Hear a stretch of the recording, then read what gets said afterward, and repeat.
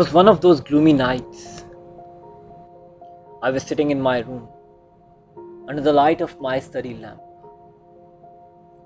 I had a knife in my hand, a very sharp one, and I was rotating it in my hands.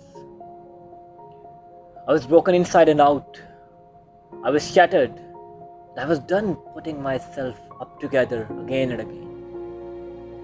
I would put the knife on my wrist but then pull it away, thinking, what would people say? What would my mom think? That his son gave up just like that? What would my friends think of me? Isn't it terribly amazing that I was at the verge of taking his own life, was about to kill his own self, and who was done with pretty much everything, was still thinking that how this action of mine would affect my family, my fellows and my peers? But people who were nagging me, who were bullying me, who were breaking me apart, never ever thought about how this action of theirs would make me feel. This is the sad dilemma of the society. You push people to the point where the only solution is to take their own lives, and then you mock them, criticize them, and put labels on them. You always condemn people who commit suicide by saying that he shouldn't have lost hope. She shouldn't have gave in. Life is a blessing, so he committed a sin.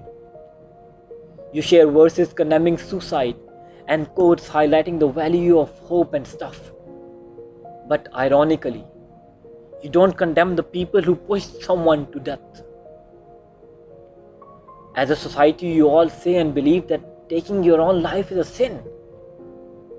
But do you feel the same way about bullying someone, judging them, putting labels on them, stripping them of their basic human right, that of dignity?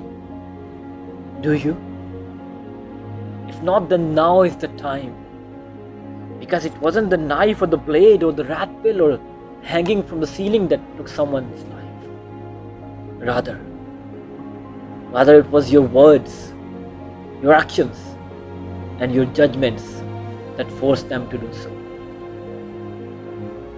In the morning when they came in, my blood was all over the place, and I was lying in the corner of the room, long gone.